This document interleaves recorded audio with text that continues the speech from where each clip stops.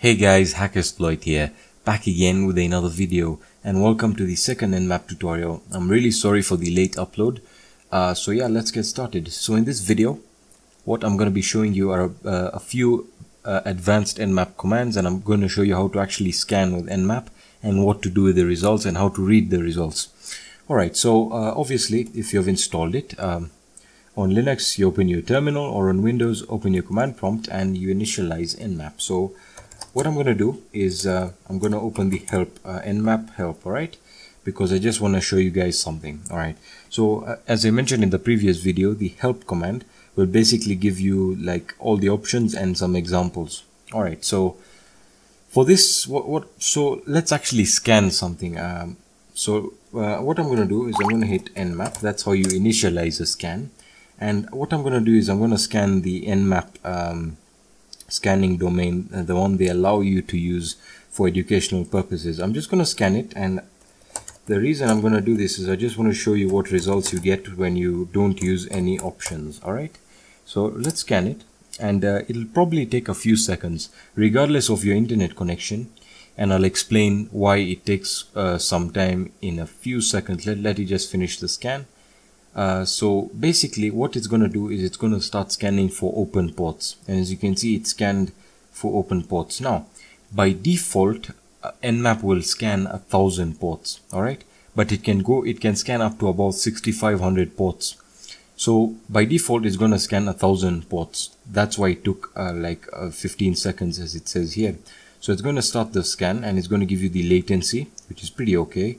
And it's going to show you the ports. It's going to say here, not shown. These are the closed ports, 996. That means 996, or 1000 minus 996 is 4 ports. That's how many ports are actually open or filtered. Now let me explain what that means. So down here it's going to give you all the ports that are actually active, right? So we have the 22 port, which is basically SSH. We have the 80 HTTP, and we have nping and echo. These are really not very important and are really not targeted that much. But in the state option here, it's either going to be open or filtered. Right now, none of these ports is giving that state of filtered. Now, if you ever see filtered, what it means is that Nmap cannot really determine whether the port is open or closed. So you really want to stay away from the filtered state ports. So basically it's scanned 1,000 ports, and it's given us the ones that are open. And basically from here you can select the port you want to attack. Now in hacking terminology, this is really poor or bad practice. Now why am I saying that? Is because you're actually just wasting time scanning through all the ports that you really don't need. So what a hacker would do, or a penetration tester, he would have the specific services he would want to attack. For example, if you wanted to attack SSH, he would target the 22 port, and I'm going to show you how to do that right now, how to target specific ports. And in addition to that, I'm going to show you how to save the scan results. Now why am I saying, why is this important really? Well, it's because if you're going to perform these massive scans on big websites or IP, or a large amount of the IP range is very large, it's going to take time, and it's going to have a lot of data that is going to retrieve from the scan, right? And most usually this is a common mistake with beginners, is they usually perform a scan and then they close the terminal by mistake, and all the scan results are gone, and the scan could have taken, for example, a few hours, and all of that's gone down the drain. So it's always good practice to just save every scan so you can refer to it and you can look at the results you got, and it's just always a good practice. So let's actually start a scan. But for this, I'm actually going to use my subnet, my network subnet, my Wi-Fi or my home network subnet. So how I'm going to do this is, you need your subnet IP, which you can find by hitting ifconfig. There we are. And once it opens ifconfig, you want to go to the current network interface that you are using.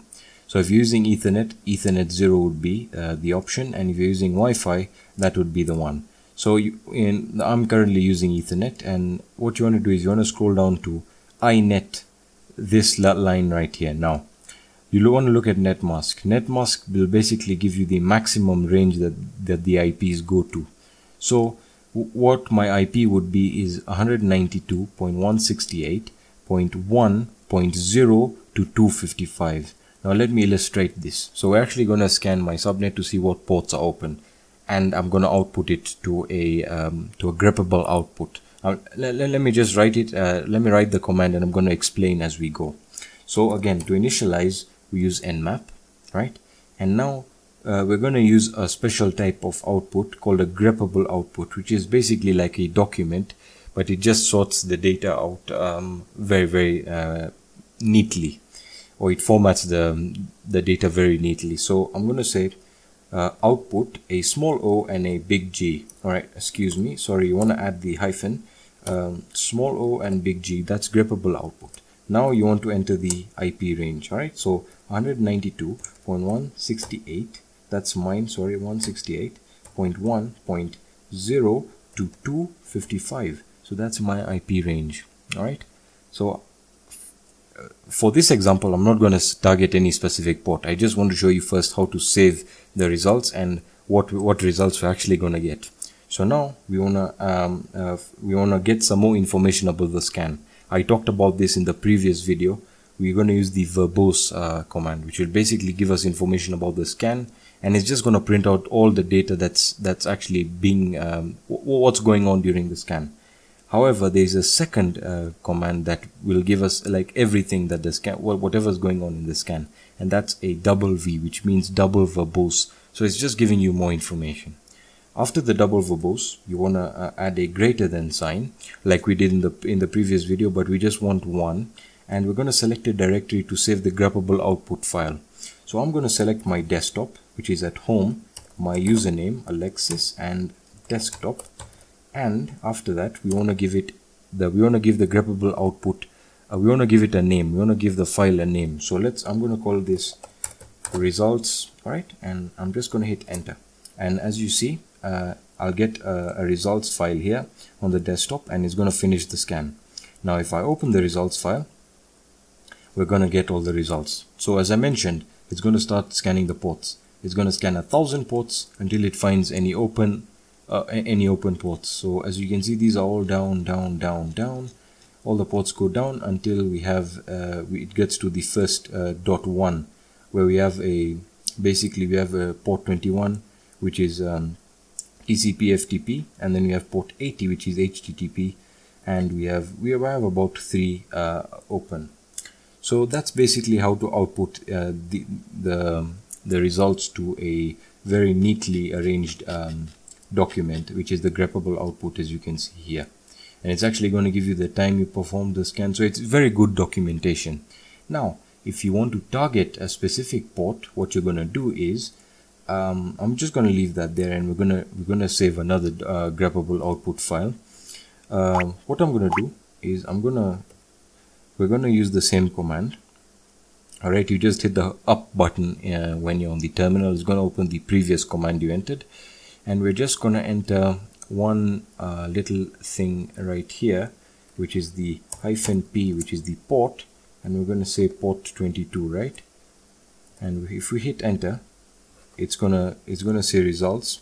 And I actually forgot to name the results into another file, but hopefully it's merged. As you can see, it actually added to the first ones. We know we targeted port 22, so let's see if it actually got 22. There we are. So it actually got 22, and SSH is actually active, and it's going to give you the time it finished and how long it took to scan. So that's basically how you output and how to basically scan according to your specifications. There are a lot of other commands which I'll be going through. I'll be going through a bit of the more important ones, but this is just it for this video. I want you guys to just practice with the ports and saving it. You can also try and save it to a TXT document, and you'll see the difference between the two. Otherwise, guys, thanks for watching. If this video did help you, leave a like. If you enjoyed the video, leave a like. If you didn't like the video, dislike the video and let me know in the comment section. If you have any comments, hit me up on Kick, the comment section, my social networks. You can hit me up anywhere, and I'll always answer your questions.